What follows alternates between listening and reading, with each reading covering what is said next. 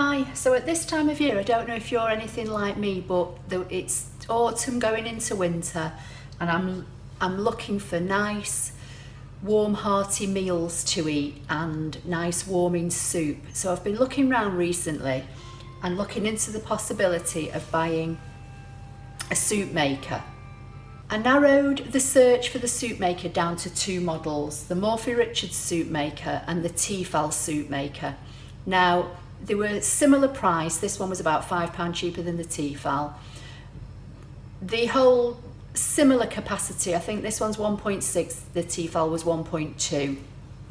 But everything else is more or less the same. You can make chunky soups, smooth soups, you can make you can use a blend function if you like your soup somewhere between smooth and chunky. You can do milkshakes and things in them.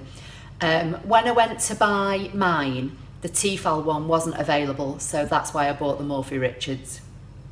But as I say, either one, they both had good reviews online and were similar price and do the similar things.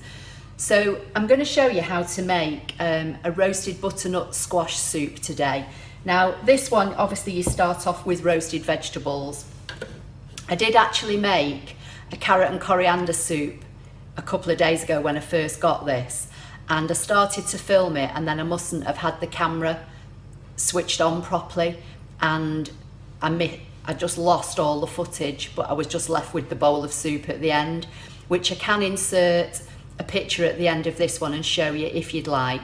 And if you would like to see how I made the carrot and coriander soup from the raw veg using this, give the video a thumbs up, leave me a comment below, and I'll do another video. But this one today is going to be roasted butternut squash. So basically what I've got here, I've got a bag of frozen butternut squash that I picked up in Tesco's. Butternut squash can be a bit difficult to peel and cut up, and I didn't fancy losing my fingers, so I thought it'd be easier to use a bag of frozen.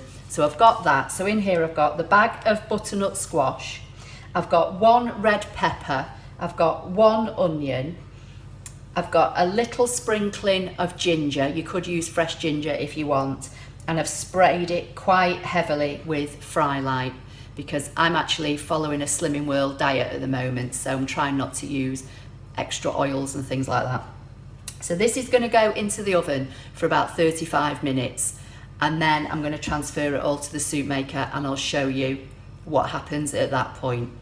So I've put the veg into the oven to cook, and I just thought I'd briefly show you around the soup maker. The only other thing I'm going to do when that veg is all cooked, I'm going to put it into here. I'm going to add a stock cube, a bit of salt and pepper, and fill the water level up to the maximum level, which is noted on the front of the jug, and it's also inside. This unit basically just comes in two sections. You have an electricity cable. The one end obviously plugs into the wall, the other end goes into this slot here. It has a little cover on it, don't know if you can see that, and you flip it up and the other end goes in there, and that's what you take out so that you can wash this, because this is basically just like a kitchen kettle. It's about just fractionally bigger than my kettle. And then on the top, I don't know how well you're going to be able to see this, but you've got settings for smooth, chunky, juice, which is like milkshakes, and blend, and that's as difficult as it gets.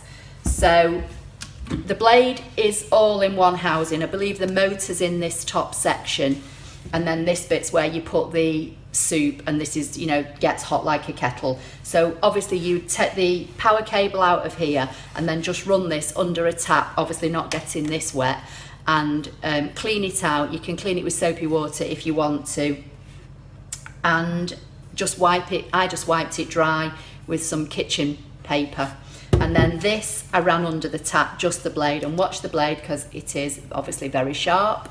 And then again I just wiped this all round with a piece of kitchen paper, and this here is a sensor that detects if you've put too much liquid into here, and it won't start if you put too much liquid in. So basically that's all there is to it, and it clips on, and then there's a minimum and a maximum line. I believe the minimum is where you fill it up to with food, and the maximum is where you fill it up to with water. And that's all there is to it. So once the veg is cooked and it's ready to go in here with my water, I'll come back, show you me switching it on, and then it takes 21 minutes to make some smooth soup, and I think it takes about 25 or 28 to make a chunky soup, and then that's it. Okay, so the roasted veg are out of the oven now. They're just here in front of the camera on a tray. You just can't see them, but they are here and they're very hot. I've taken the lid off the jug. I'm just going to put the roasted veg into here and the stock and switch it on.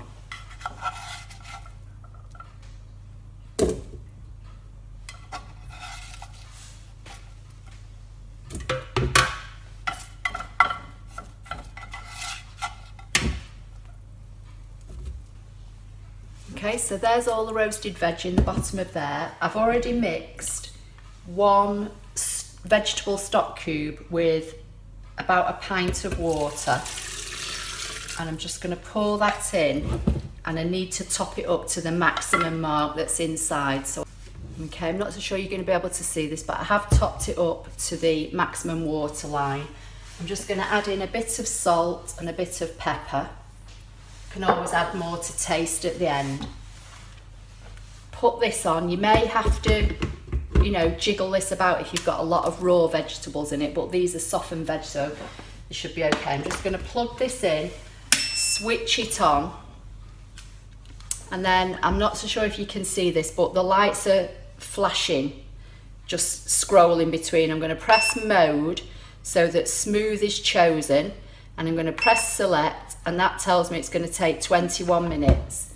So I'm just going to leave that to cook now, and when that's done I'll come back and I'll show you, and it'll be a lovely smooth soup. When the soup's ready, the machine will bleep for about 60 seconds. Unplug it from the wall. As you can see from the steam, it gets very, very hot. I'm just decanting some into a soup bowl now. Do be careful because this jug actually gets very hot on the outside as well, with it being metal. And here I've got 1 bowl of smooth roasted butternut squash soup. I hope you found that helpful. Please like, share and subscribe, and I'll see you in the next video. Thank you.